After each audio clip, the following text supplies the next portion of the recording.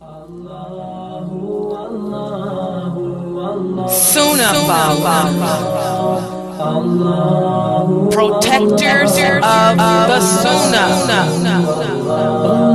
Sunnahfollowers, protectors of the Sunnah.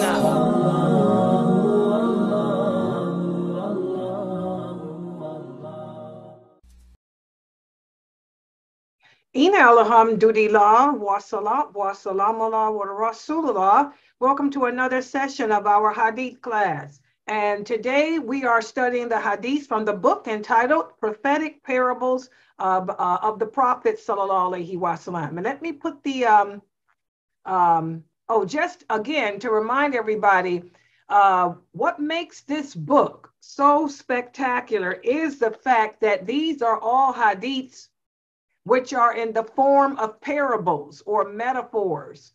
And the Prophet sallallahu alaihi wasallam would often use metaphors or parables as a means of helping the companions to better understand what Allah meant or what Allah was saying. And this is a great way to teach people or to break things down to someone, to give them a comparison of which they can relate to. And so this book contains all parables, different parables taken from the Sitta. And let me put the PowerPoint up on the screen for today's parable, which is a wonderful hadith. And again, for those of you who have not yet purchased this book, make sure you go to www.atleonline.com and type in the book, The Parables of the Prophet, sallallahu alaihi wasallam. Let me put it back up here again so you guys can see. I apologize. Sometimes I just hit the button and it'll make it. But this is the link. This is the address there, www.atleonline.com. This book is on his website and it's only $5, and that's how it looks. It's an orange book, The Prophetic Parables. So this book was compiled by Sheikh Muhammad Saeed Atlee, and it's being explained by myself. And today's wonderful parable has to do with the shaitan or the devil. Okay, let's look at the hadith.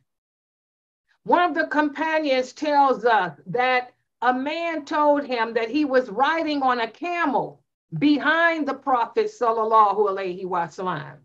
Okay, and the camel stumbled.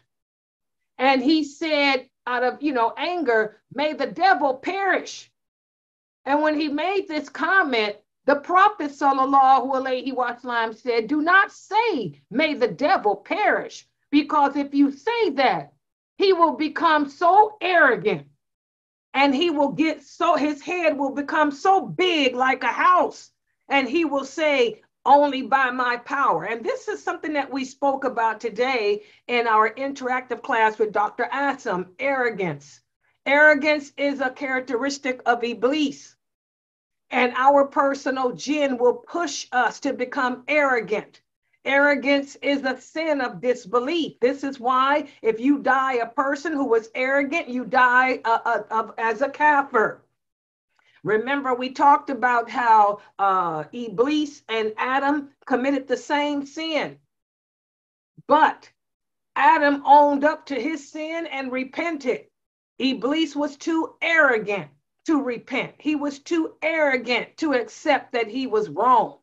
And that's why he's cursed today. So here the prophet told him, don't ever say, may the devil perish, because all that does is make Shaitan even more arrogant. Instead, the prophet said, say in the name of Allah, because when you say in the name of Allah, Shaitan hates it so much that he gets and he will diminish so much that he will become the size of a fly.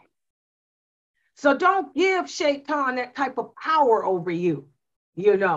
Shaitan likes to push us to say things, to curse things, and what a lot of people read this hadith and may say, what's wrong with saying, may Shaitan perish? Because it's an oxymoron. He already will perish on the day of judgment. Allah granted Iblis to the ability to live until the day of judgment.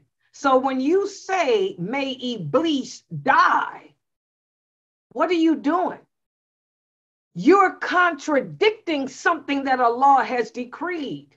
And whenever we contradict something that Allah decrees, what does that do? That invalidates our shahada. And if our shahada is invalidated, that means we are now unbelievers.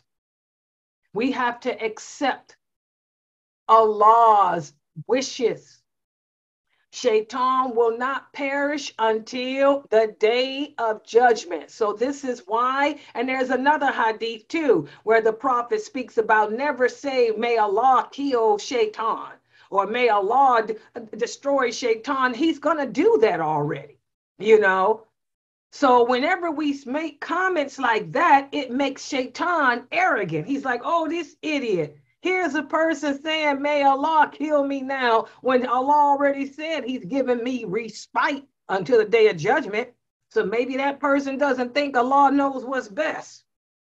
So when we say words like that, you know, we're countering the qadr of Allah. And it can take us out of iman, out of faith. So that's why the prophet said, don't say those type of things. Instead, say Bismillah. Because when you say Bismillah, Shaitan hates to hear that. When we say in the name of Allah, you know, Shaitan hates that. And it makes him become so small to the size of a fly. So we learn a lot from this wonderful hadith.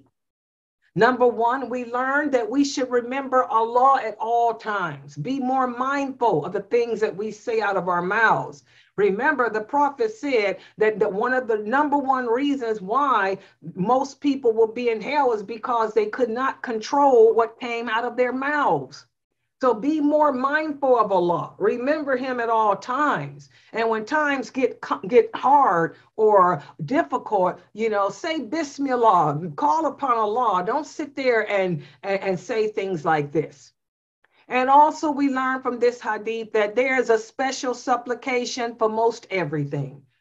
Our Prophet sallallahu alaihi wasallam taught us this. For example, when you're riding, going up a hill, he taught us to say Allahu Akbar.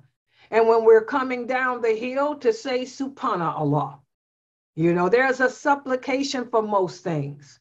And finally, we learned that remembering Allah is the best way to save ourselves from all evils, you know, including going around cursing Shaitan like that when it's already determined that he will perish and when it will happen.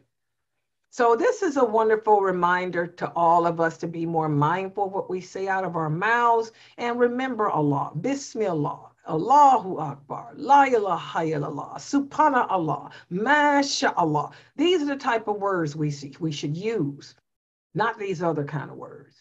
Okay, so who would like to share how this hadith impacts them? Anyone who would like to start us off? Take the microphone, please.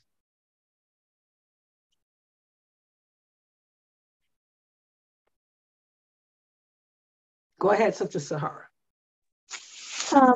I like this hadith because it helps me a lot, especially like when I'm busy and I can't make it to class.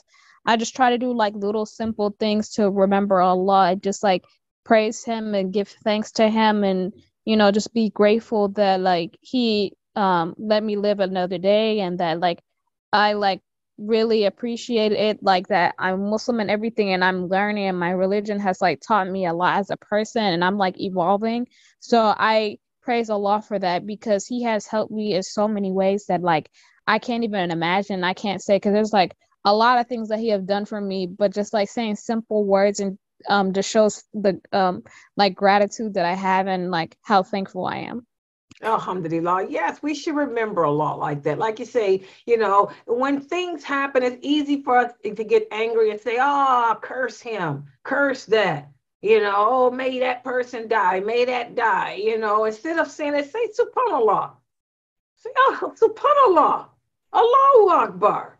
You know, that'll take those evil thoughts away, those evil emotions away too. Whenever we remember Allah, it helps to take away those evil emotions, feelings, thoughts, and all of that.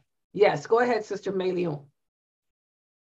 While I was like listening to this hadith, it made me think about like the quote that we say a lot of people say, which is like emotions cloud your judgment. And I feel like most of the time when we say stuff like that, we just apply it to anger, and it's not always anger. There's other negative emotions that we have, such as like grief or like depression or like loneliness. And it's like that all applies to that same hadith, like not allowing, our personal jinn to get to us, or like we learned in a previous class, like how does Shaitan gradually get you to do things? He doesn't just get you to like get up and just like smash a window open.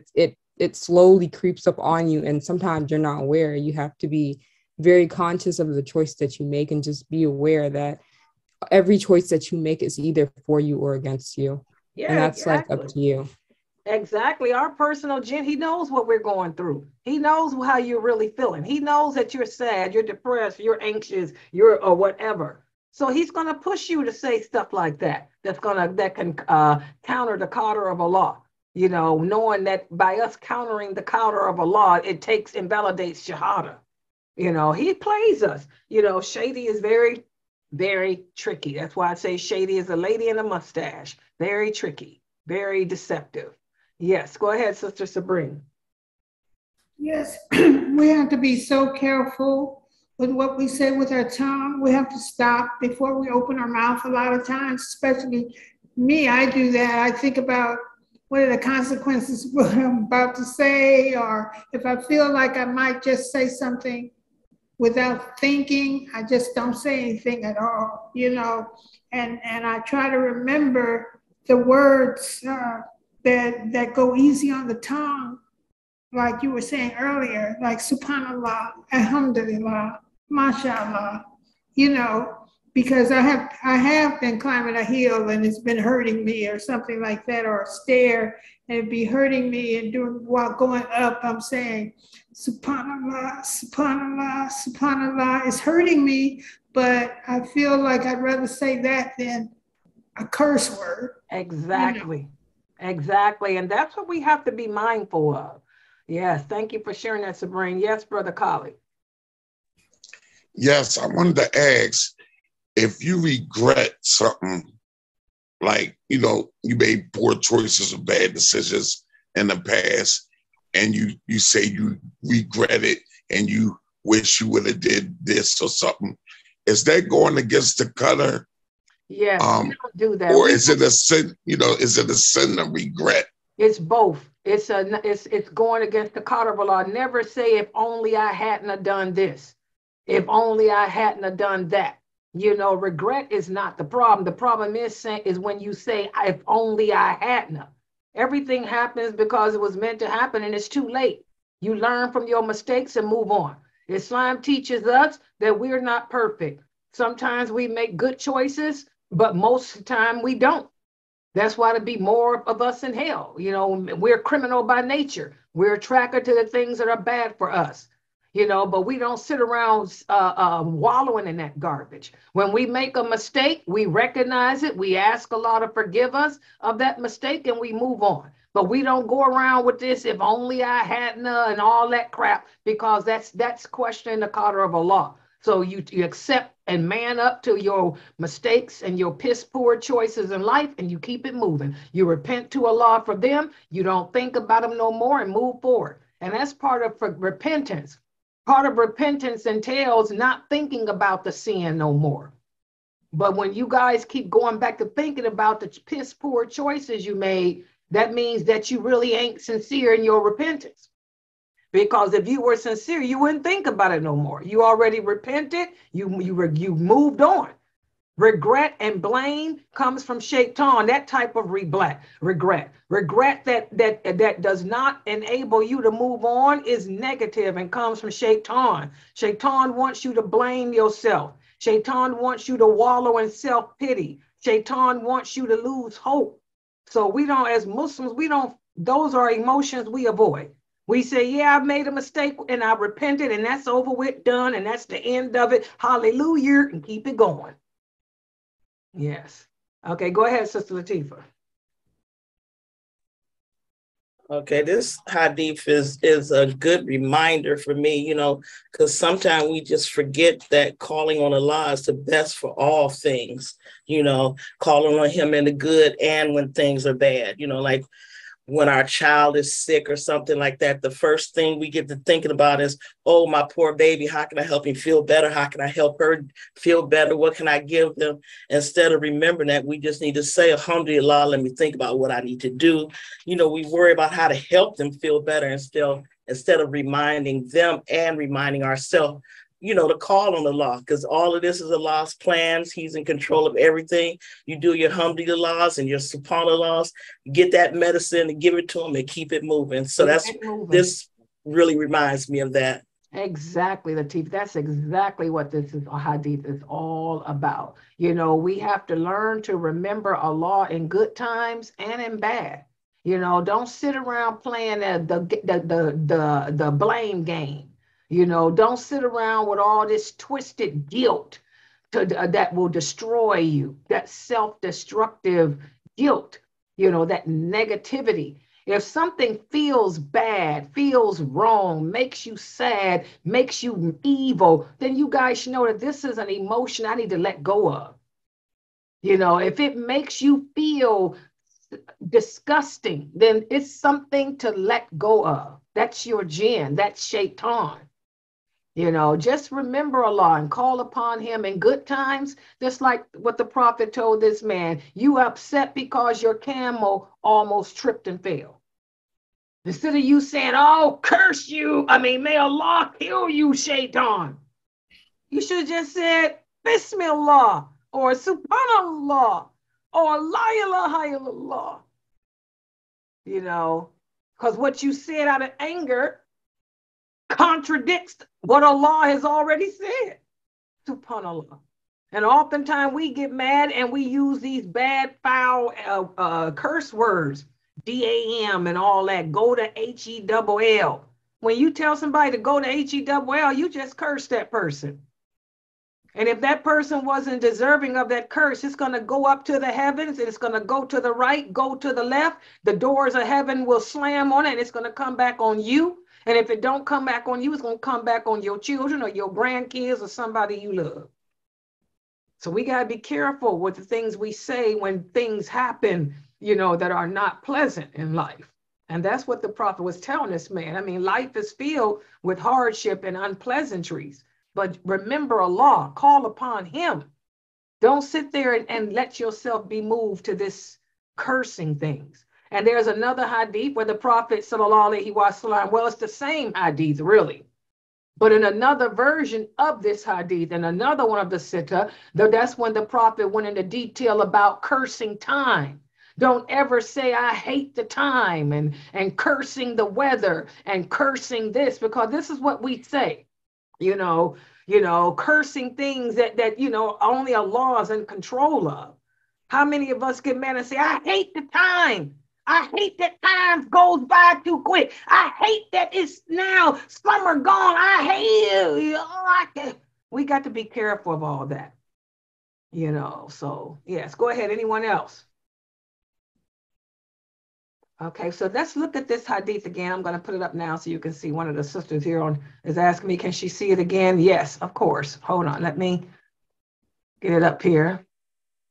Oh, right here. I'm sorry. Did I do it? No. Okay. Oh, that's the lessons learned. I'm sorry. This is it. Okay, I'm sorry. Okay, the hadith is that the prophet, a man was riding on a camel behind the prophet, sallallahu alaihi wasallam. The camel stumbled. The camel stumbled and the man almost fell off. And he said what anybody would say out of anger. He said, may the devil perish. You know, and that's probably the same in English as saying GD. You know how people say GD? Oh, GD. When something happens, y'all know what GD stands for. It's the same thing in English. This in Arabic is like saying, in Arabic, saying may the devil perish is like GD. When you say GD, you're cursing Allah. Well, here you're cursing the devil when cursing the devil when he's already cursed. You know, so that's when the prophet said, don't say that, because all you do is make the Iblis swell up out of arrogance, because he know he got you. Instead, when something happens and you like this, where you stumble and fall or something, say Bismillah in the name of Allah. Because when you say that, you know, it makes the shayateen angry, and also it brings calm to you. It'll cause you to calm down and get control of the situation. You know, so that's something that we need to do. Stop the GD.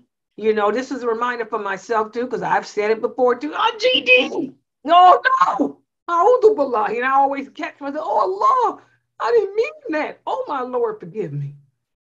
You know, we got to be more mindful of the tongue.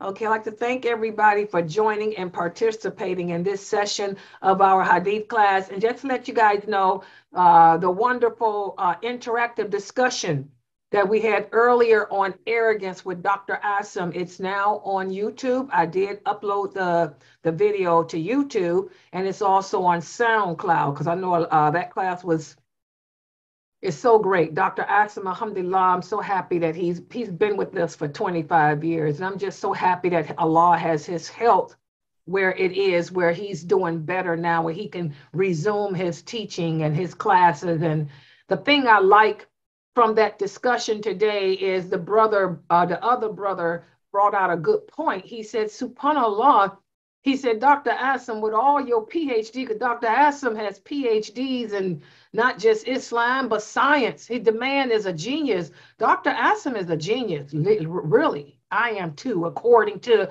them. I was told I was a genius when I was 10 years old too, my IQ. Dr. Asim's IQ is super high, it's much higher than mine. Mine is considered right there the genius. He's way over me. The man got PhDs in Islam, you know, and PhDs in science. And he's a professor at a university. He's also a scholar of the Quran and the Arabic language. The man is a genius. And that brother was saying today, he said, subhanallah, he said, Dr. Asim, you're such a role model for us, because with all your education, all your expertise, you're so humble. And he is. And Dr. Asim is pretty famous. Y'all don't know it. Dr. Asim has invented, he didn't just invent this tea for diabetics and stuff. He's got other inventions out there. He's written so many books on science. Dr. Asim's pretty well off. He's a millionaire, well-off guy, you know, but he's so humble. And that's what that man was saying. You're so humble, Dr. Asim. No one would ever know that you're, you know, who you are and what you do, because you're just as down to earth. And that's how we're supposed to be. You know, this is what the Prophet sallallahu alaihi wasallam taught us, to avoid arrogance. You know, avoid, you know, allowing shaitan to give us the big head and puff us up into thinking that we're better than others. You know, learn to look to those who are beneath you, not those who are above you, because it'll teach you some humility. And we all need to get in the habit of eating a slice of humility pie every now and then. Okay, so that beautiful lecture or discussion that we had earlier, it's on YouTube. And also I put on there my class on the jinn.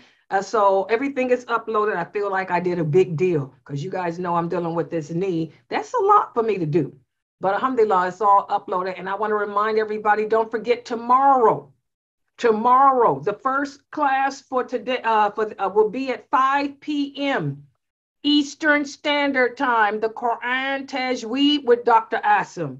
And this is for the intermediate and advanced speaking people.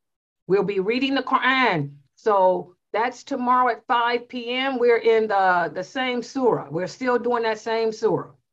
The Qaima. We've been doing it for so long. Okay, but he's not going to move us on until we all, get that part that we're on right. So that's tomorrow at 5. And then my class will follow his at 6. So make sure everybody is here. So Subhanakala Huma wa bihamdika ashhadu an la ilaha illa anta astaghfiruka wa atubu ilayk.